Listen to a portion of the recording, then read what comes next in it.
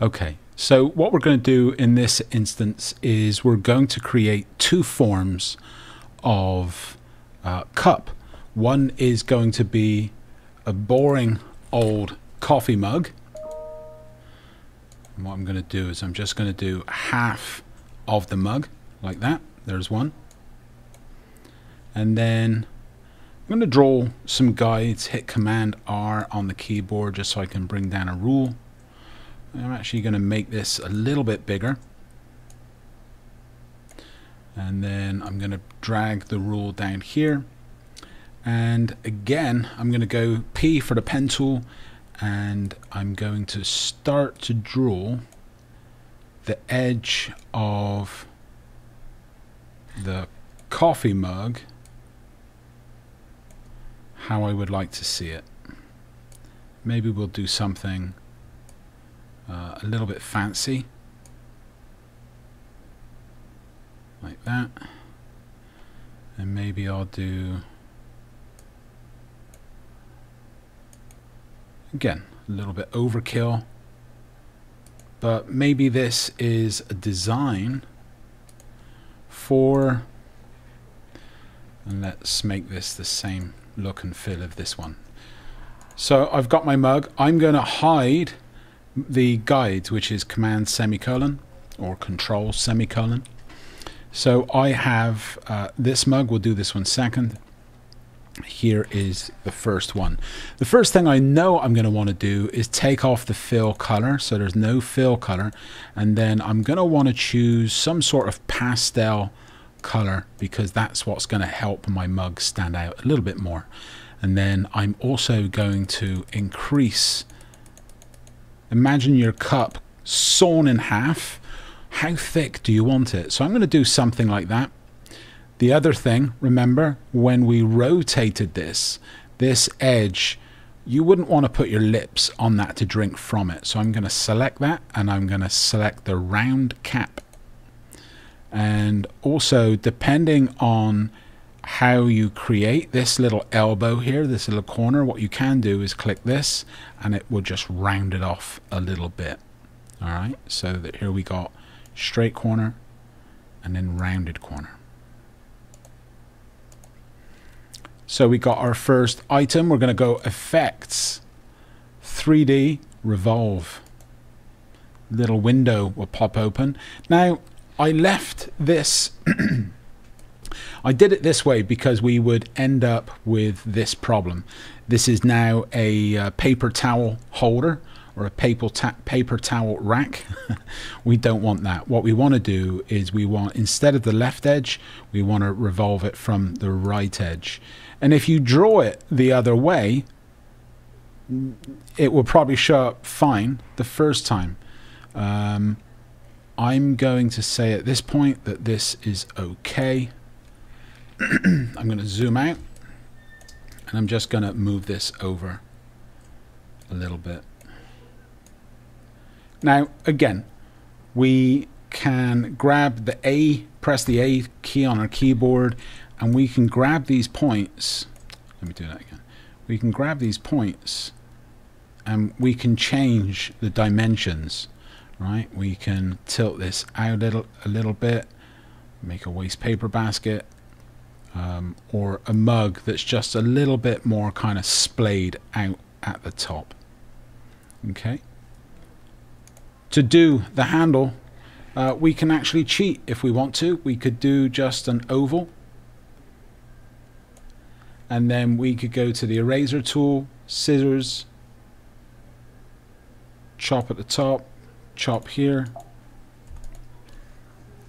and then delete, grab this, do Effect, 3D, Extrude, very much like Play-Doh. When we would push it through the Play-Doh shapes, this will extrude.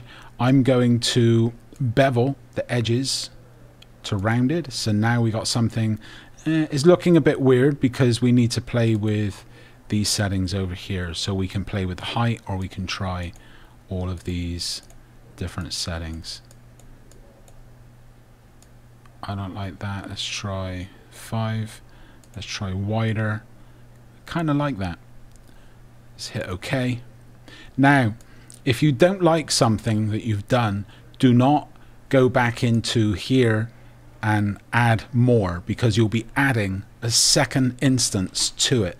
Instead, select the item that you want to edit and then go to Properties, and there you see on this we've added no fill. Here's the stroke, here's the opacity, and then here is the 3D extrude and bevel. All right, you can get to the same thing by going Window, Appearance, and again, here is everything that's done to this item. To edit it, all we do is click on the effect, change it, click OK, and now we got like a chiseled edge to it. Don't know if you can see that, but I'm just going to hit Command Z to undo that so it's nice and round. I'm going to put this over here, and then I'm going to send it to back, which is Command Shift open bracket, and it will send it behind. All right, and there we have our mug. And again, play with it. How does it look right? Does it feel right? And there's our first mug. I'm going to select all, Command G, move it up here, and then I'm going to hit Command 2 just to lock it so that if I accidentally hit it, nothing's going to happen. Now let's do this fancy one. Fancy.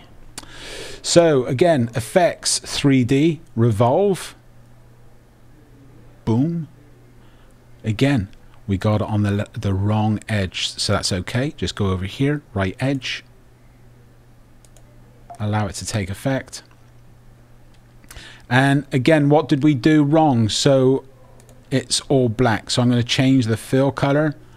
Let's do fill to empty, and the stroke I'm going to change to a lighter color like that.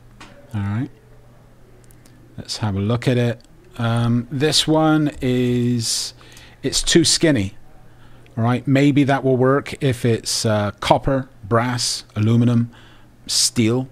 Probably steel would be best, but I'm going to thicken this up. I'm going to go, you know, something a bit more substantial. That feels like if you drop it and it was made of acrylic or plastic, it might last okay or survive. What I'm going to do is round the cap. Watch it. There we go. Beautiful. And again, we're in control, right? So we can grab just these 2 points here, bring it in. You know, we're in control. We could say, let's lessen the curve here.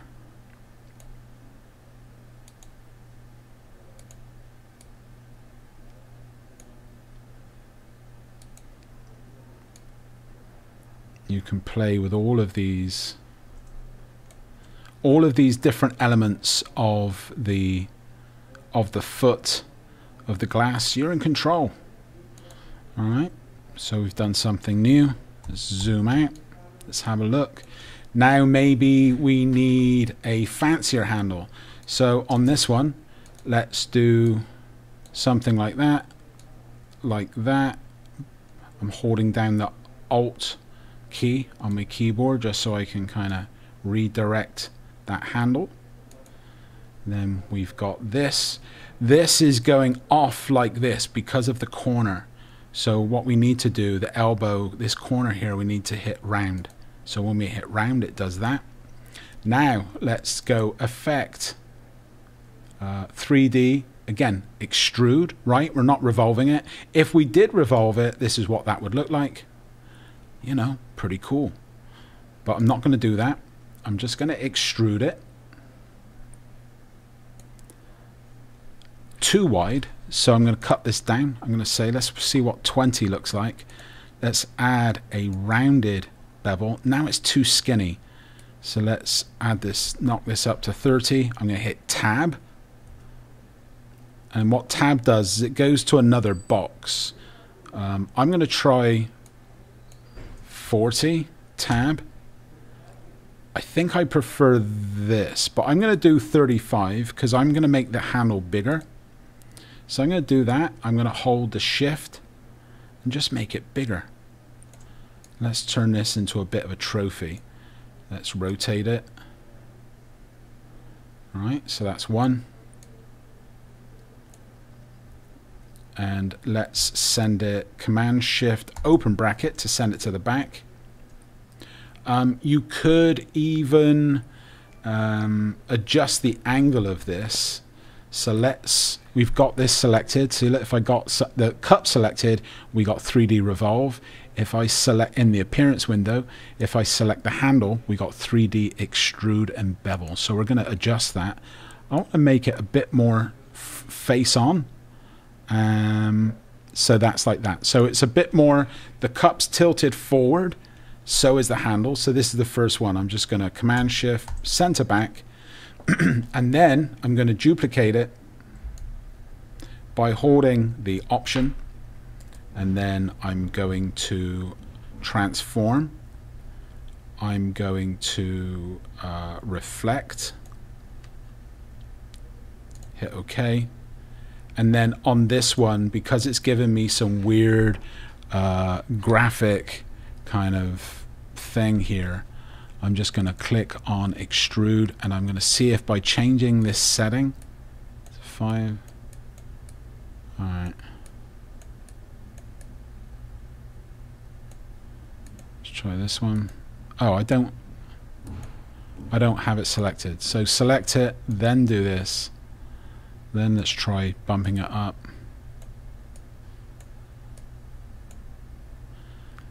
I don't want it too different. So that's too different. Let's try 36.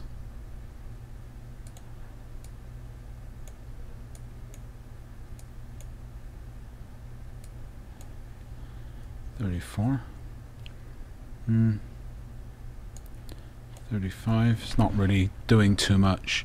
What we can do is not only can we, so let's put this in position. Not only can we'll drag a guide, Command semicolon or Control semicolon to turn on up the guides, or to turn on the guides. Get it looking pretty much the same. Command semicolon hide guides. And then for this one, we'll select both. And then over in the weight, we can also make the line thicker. Right now it's 12. We can change the line so it's more of what we want. So look, it got up to 26. Let's shrink this down a little bit.